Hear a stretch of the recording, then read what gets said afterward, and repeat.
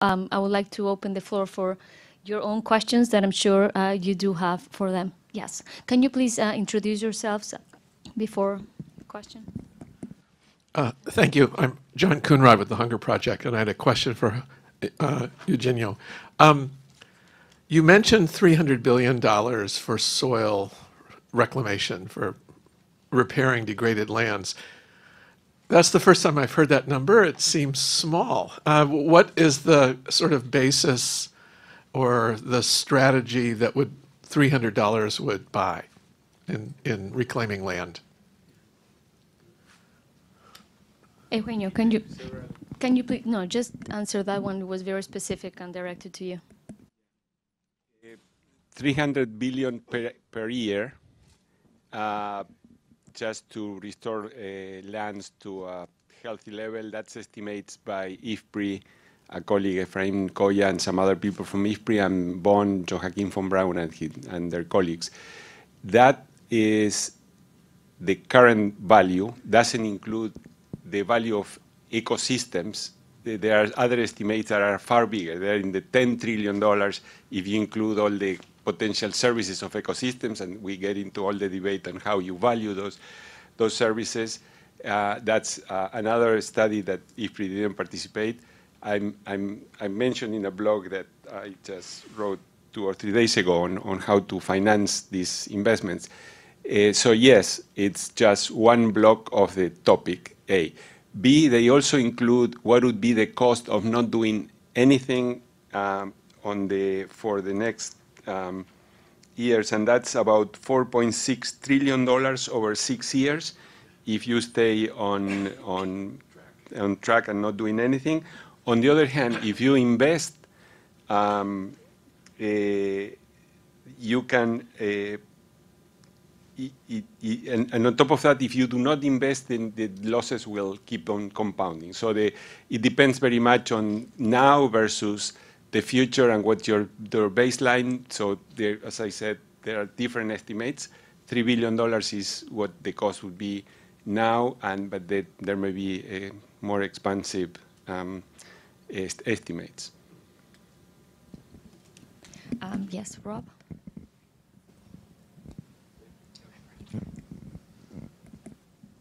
Rob Voss of IFPRI. I just want to go back basically to the basic question of this forum, right? So what can the G20 achieve? It's good to remind ourselves G20 is just an informal gathering of world leaders, right? It's not a multilateral organization. It doesn't have a specific mandate to do things. So as was several times said, what can reach a consensus and push things forward. So the few things that G20 I think have achieved in recent times is Maximo referred to it with the global crisis. Okay, it's had a breakthrough in terms of reviving the IMF and increasing its firepower by agreeing on 250 billion extra in SDRs. So IMF could play its role as a lender of last resort during the crisis. And there was a few agreements on policy coordination to stave off the crisis. So that's the kind of thing the G20 can do, right? It's not an organization can do anything much than that. So having said that, so I'd like to hear a bit more specifically what initiative you would like this G20 meeting of this year to do in terms of having this breakthrough, like on soil. So would that be a big investment fund to restore soils, which then the G20 can say, well, we'll support this and let the right organizations move this forward. Or on trade, Agustín made some suggestions on trade, but what could the G20 agree what the WTO could not agree upon? So is there a breakthrough proposal we can see? So I only need to hear one, then I will be satisfied. All right, why don't you hold on 1 second? Yes, Gina, if you want to. Thank you, Gina Nakata from the Nature Conservancy.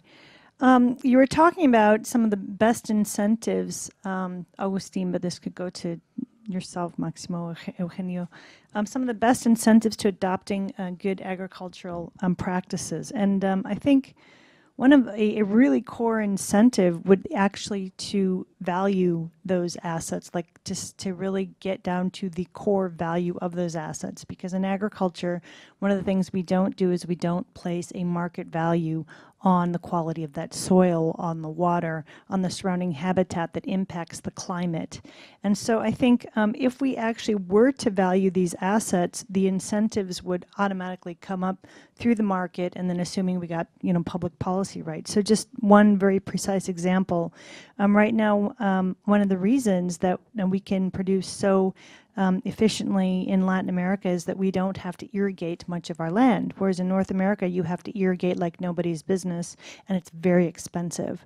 So to the extent that we aren't putting a dollar value on that water, and we continue to degrade that water and lose that water asset, suddenly that water is going to get a lot more expensive, and suddenly Latin America's ability to export is not going to look as good from a price point, because we didn't take care of it now, while we still have an opportunity to make those adjustments. So I just wanted to, you know, put that on the table and see if there's, you know, if it's a possibility to look at that angle. Thank you very much, Ginia. Unfortunately, the two questions may be connected, so why don't we give the opportunity for the panelists to answer those two questions. Any takers? Maximo? Rob, it's very difficult, no? So the reason why AMIS worked out in that time was because of the crisis. So crises are good sometimes, like fires are good. You can handle, the problem is how to handle the fire. So if you handle the fires properly, then you can get something good from it. But one of the things that I believe this G20 can achieve. So for example, this concept of having a public good of information on soils, it could be something extremely useful for the world, because it will reduce huge asymmetries of information of what you can do and where, and it is basically reducing inequality in terms of asymmetry of information. And that's something that could be linked to the third priority. Now, the other type of things related to that one, for example, is issues about regulation. So if you look at the mining industry, the mining industry already have a mechanism of regulation. Whenever somebody comes with FDI in mining, they have to map the life cycle of the mine, and they have to develop a fund to restore the site that they are going to exploit. And that fund is put in place in advance before you can do the concession. So why we don't think of those type of rules of the game in agriculture FDI, for example, that will help us to develop this multi-million-dollar fund? Because when we talk about the 300 billion, then I go back to the G7 of Germany, I think, where they wanted to have a flow of money to eliminate hunger and malnutrition. Then which one I do? I do the soils or I do the malnutrition? And they were not able to agree to the one that where basically the kids were dying. So how we set up priorities. And I think we need to put that in the picture to be able to come into it. So as long as these are issues that can come up with some regulatory mechanisms that we can put in place, or agreement, like fertilizers is another case. We talk about soils, we talk about fertilizers. It's hugely concentrated. Why is hugely concentrated? Because you don't have plants of fertilizers in Africa, for example.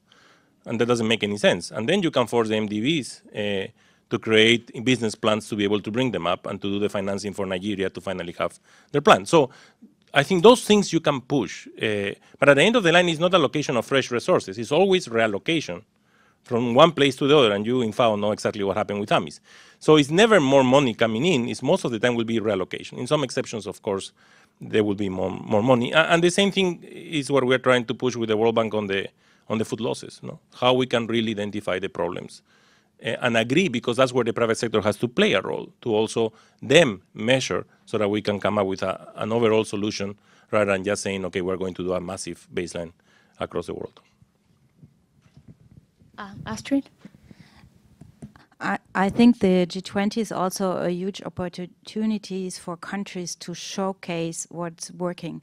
And when my wish would be that, for example, in the area of youth working on education in Africa, how to bring that forward, that we would have some concrete proposals of measures which work in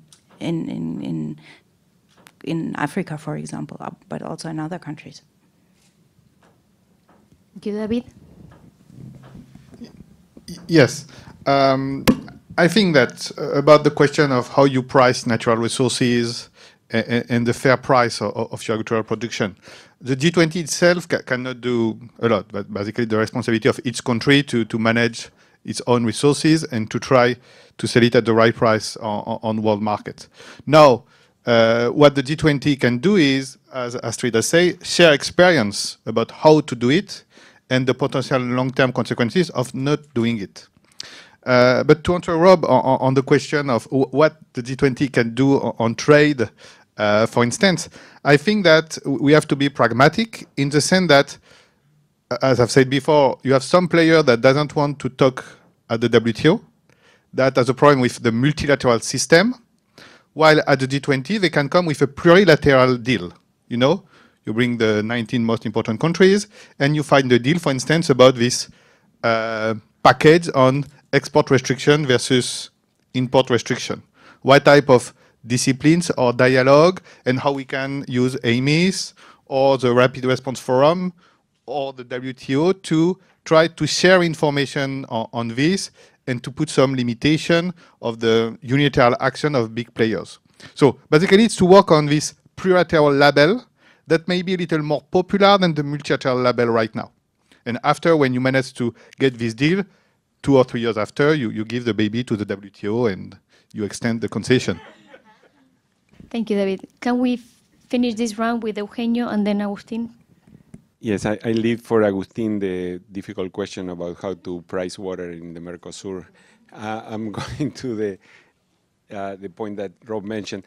During the starting of the G20, I was at the executive board of the Inter-American Development Bank, and one of the things that happened is not only the IMF, it was the replenishment of capital to all the banks. There was a big fight to make sure that all the banks were included in the, and Jonathan was at the Treasury at that time. So yes, it was important to get, first, it was the importance of stretching the balance sheet of the banks to make sure that the banks could answer to 2008, 2009 problem. And as I said, I was at the board, I was the chairman of the Budget and Financial Policy Committee, so we had a lot of work to making sure that we stretch the balance sheet. Once you stretch the balance sheet, the next question is, well, we need more capital, and that's the second part, and the G20 was helped a lot in getting this part. So first point, yes, the G20 helped a lot in expanding the public sector funding during the crisis. Now, my point now is, and it's the point that the presidency of Argentina is making, for infrastructure, they are saying, okay, we have $80 trillion in private sector assets. Is it possible to create the infrastructure as a investable private sector asset that can help mobilize part of those resources? So the point that I was making is that we need to do also the same for climate smart agriculture, irrigation, land degradation, etc. And for that, it's not a fund to finance the final investments. It's a fund to prepare projects that can be structured in a way that the private sector, that now they are saying we have the liquidity but there are no projects, then those projects can be prepared. Those projects do not come up out of the thin air. They have to be prepared. My own experience in the 70s and 80s preparing projects, you know, you have to be on the ground working with the farmers, and that it takes time and money. So who is preparing projects that are climate smart and sustainable, etc., that help with climate change, and who's preparing those projects? And to the extent that you don't have a facility that helps mobilize the resources to prepare those projects, then you will not be able to mobilize the private sector money, which now is the main pocket of money that I think we need to mobilize. So that. Well, I agree with the importance of pricing natural resources, but unfortunately I don't know how to do it. But, well, in Argentina, farmers, of course, are asking, why do I have to apply these good agricultural practices if I don't receive any higher price in exchange? So we are working a lot. We have an experience on launching a good agricultural practices network composed of public and private institutions. In Argentina, it's coordinated by the Buenos Aires Grain Exchange. So we are working on first defining which are those practices. then on developing the indicators, and then the incentives. This morning, for example, a resolution from our government was published with a new program giving incentives to good agricultural practices. So we are researching on that, and we hope that farmers could realize about the importance of applying these practices, first receiving some kind of subsidy. We don't have the funds, but we are these initiatives are giving some in exchange. For example, in one of the provinces, in the Argentinian provinces, that is Córdoba. Well, Córdoba developed a new program, and they are giving some subsidy in exchange of the adoption of good agricultural practices. So this is the experience that we want to share with the world, and well, to study more about the best incentives, so to help our farmers to apply these kind of practices.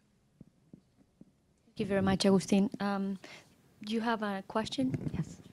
What would be your recommendations to the G20 on this important agenda?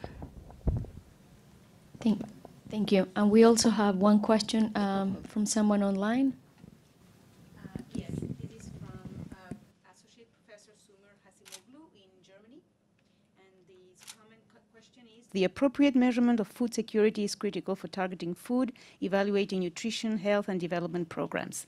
Specifically, we describe measurement tools on per capita. Recent stochastic population projections yield wide error bounds, and other error comes from PC evaluation because it does not account for younger 0 to 19 and older 65 plus age groups and gender differences. I have calculated that on unit basis for 24-year-olds, that I called it per adult human unit.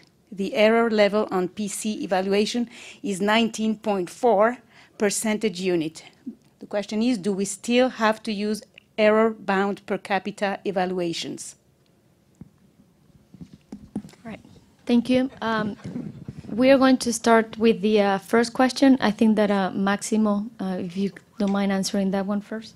So when we did the Turkey G20 and it came up the idea of having a platform on food loss and waste, which FAO and IFPRI is leading still, the idea at that point was to reduce asymmetry of information of the numbers and the policies and the practice that countries were putting in place. So normally we believe that food loss is only for developing countries and waste is for developed countries, but not necessarily true. We waste a lot in developing countries too. So I think we need to move the agenda in parallel. But that was only a platform to reduce asymmetry of information. What is the problem and what I hope we can move forward now? The problem is that we have an aggregate number, okay, with X, Y, and Z methodology. But the aggregate number doesn't tell us where the problem is. It just tells us if it is correct. It tells us an idea of what is the magnitude. But the issue is how we can implement practices to resolve those problems. So what I would like, at least in the board of the bank, is to come up with projects that are resolving problems that we're identifying that will reduce the loss and waste. Because that's linked to sustainability, because I am using my resources in a better way, and I am basically taking profit of what I am producing. And the goal, and where we are trying to push, is to agree on a common platform of a metric that will allow to measure this at the micro level by key commodities. Of course, every commodity will be different because the specificities of the commodity make the way you ask the questions different. But at least if we can agree for core commodities, a framework that can also be applied by the private sector, I think that will give us a good baseline that could be used to capture the SDG, that 12.6, I think, which is the one of food loss and waste, and which allow us to then see what is the effect of the MDBs and others in terms of projects and implementation of projects that will resolve those gaps in which node of the value chain. And that is linked to, everything we're talking is linked to trade, to NTBs, to barriers, is linked to input markets. So wherever is the problem. What we see when we try to measure that is that sometimes we believe that the problem is something which is not really the case. And sometimes it's just a policy failure. Like they are deploying packages of technology in the wrong moment. And therefore, nobody can use it or they don't use it properly and you get lost. So if we can have that metric and agree with the G20 countries as an example and bring in the private sectors through the B20 and the other private sector mechanisms, I think that will be a huge step forward towards complying with SDG. Thank you. Anyone else? would like to add something? David? Yes, I will address a more technical question. No, my first comment is that, you know, we should not be afraid. All the statistics we use have mistakes. Even one of the most simple measurement of hunger, that is the prevalence of undernourishment, is a statistical construct. Okay, we are not counting the people that are hungry. We are not counting really the people that feel food secure or are objectively food secure. And of course, bringing more information can help to have an idea of the magnitude of the problem. But the key issue is that it's not government that feed people. Okay, governments are here, and the G20 countries are here to give the condition that farmers can produce and consumers have enough income and jobs to buy the food they need. So the exact number of problem and what will be the population in the future and how the demographic will change, no one knows exactly what it will be. But as Maximo has said, there is some bottleneck problem that can be identified, and with research we can identify them and then find solution. And if it is a solution that the government or that collectively government can solve, it's good. And the other part of the G20 that we want government to not create more problems that already we have. And that will be the nice thing for Argentina to get. No more problems. No additional problems, sorry. Thank you. Thank you very much. Astrid, do you wanted to add something? Maybe just to underline your point that we don't really know how complicated it is to measure food insecurity. I just wanted to refer to an incident where I participated in a discussion, what are the criteria? And they were saying, okay, in Africa, we're looking into households, how many chicken they do have, you know? And if a household has, I don't know how many chicken and person, then they are food secure or not. But then an African guy told us, well, but you know, the chicken are just for the men. The women don't eat them. So even if you have these kind of criteria, it's not so obvious. It's really complicated. But I think I agree we have to work with what we do have and try to find the right criteria on it. Regarding food loss and waste, I wanted to say, especially in waste, and I think this is true for all countries, I'm coming back to the multi-stakeholder, to outreaching. I think we need to have more examples and to look into the capabilities and the skills of people to explain what is waste and where we can do it. I think a huge part of the problem is that we all know about it, and it's good to learn where it's exactly, and then to find ways to explain how we can also as individuals solve these kind of questions. Thank you, Astrid. And we have time for just one more question, Rajul. Mm-hmm. Thank you. Thank you very much. This is such a fascinating panel. I listened to you. Part of me is excited, part of me is worried, and part of me is confused. And the part that's confused wants to ask the following question. I'm struggling to find a role, building on David's comment earlier about the politics, the environment in which we are operating currently. And I'm struggling to find a way in which to ask you, and forgive me that it's not as well crafted as it should be, is the G20 relevant today? And how would we make the G20 more relevant if it is not about more money? Which I'm glad it's not about more money, because you can't keep throwing money at a problem. Is it about elevating issues? Here I'm struck with Eugenio's point about, and David's point about the bridge. Argentina being a bridge, bringing some issues on the table. Eugenio threw a little nugget out there and didn't build on it about health and obesity and overweight. And I was thinking about some of the big reforms taking place in Latin American countries, or some of the big experiments taking place. But I still ask myself, and I'm curious to hear from you, how do we make, is G20 as relevant today as it has been in the past? Or how do we make it more relevant today in the environment in which we are operating, which is different from 10 years ago? Thank you. Okay, thank you. Well, some of you mentioned climate change, you know, and, you know, I was thinking about the Paris meeting, the 21, where there was a an accomplishment in the sense of including food security and agricultural production importance, but in a general manner. And then later on in the meeting in 23 in Germany, there was a step ahead in the sense of asking to work in detail in what has to be done. Is there a way to link these two topics about I mean, the work of G20 with the climate change, and results of the 23 meeting in Germany? And the other question, no, some of you also already talk about food security.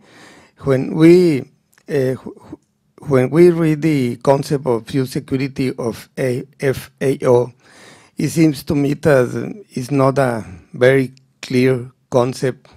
Maybe there will be the need to work again in this concept, in the sense that the concept just says that there is the need to have access. But what happened, for instance, if I think of Mexico, we are growing a lot in our exports, but we are more dependent in basic food. I think that maybe food security should be a concept more related to basic food for most people, especially poor people, instead of just thinking about having access and money to buy food, you know, to be focused on basic products, you know. Thank you. Anyone that would like to answer? Eugenio? The point, I think, is very relevant what Marc Antonio mentioned, but I'm going to focus only on Rajul's point of the G20 relevance. I think the relevance is the fact that it's unstructured. So it's not an institution. So you have free-wheeling discussions, you bring topics, the topics change because you have different countries being the president at point in time. So you have like a sounding board of the problems that may be happening at some point in time. So, and it would be good if it's maintained as a sort of sounding board of main problems at the world level, getting to consensus, getting data, et cetera, et cetera. That's during tranquil times. And of course, during crisis, then it's important to have some coordinated responses, being financial or the AMIs, et cetera. So I think this is the relevance for the G20, and it very much depends on the members to maintain it fresh and up to date and focusing on the main topics. And that allows this renewal of concerns and a continuous dialogue based, hopefully, on data. To add to that, I think today the G20 is more relevant than the other Gs because of the countries that are involved, although it's not an institution. But again, the only way you will really remember the G20 in Argentina is if the content is correct. And if you can come up with at least one, you don't need 20, if one or two initiatives that you can push forward. And that's where I believe that they will require some accountability.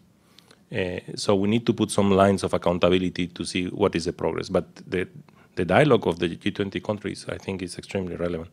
To Marc Antonio's question, I think on climate change, the most important thing, at least for me, is volatility. It's changes, variation, and that brings in uncertainty. And that's another topic that was touched in the Mexico G20, which is how we can cope with risks and how we can bring mechanisms of insurance which are accessible to all. In developed countries, insurance is extremely subsidized. So how we can do the same in our countries. And again, data is important because that will reduce the risk for the reinsurance company. So how we can find ways in which we can create this common public good that will allow more access, it will be very important. In terms of the definition of food security, it's pretty complex, the definition that you have right now. No? It's availability, quality, content, whatever. So it depends on what is your target. There are other tools that are available, like level of hunger and so on, so the hunger scale and so on. So I don't think we should waste more time in changing definitions. I think we should use our time more efficiently in targeting what we want to resolve and figure out ways how to proper target. If not, basically what will happen is you will have another panel of 2 years and come up with a new definition with one more complexity and another keyword that doesn't mean nothing. All right, we're running out of time, but if, David, if you want to just mention. Yes, no, I think the G20 is quite relevant, as Maximo has said, by the composition. Basically, we need a structure where we have OECD plus the BRICS to discuss issues. And the question is the world better with this structure than without? I think it's better with. We have seen that in other institutions right now, the dialogue is not working, and you should not expect anything coming from the annual UN Assembly to really bring this detailed discussion. And same thing, Davos is nice for tourism, but there is no concrete discussion by policymakers compared to what is done within the G20 in an informal way, sharing ideas, and we need sharing ideas to solve the problem. Thank you very much.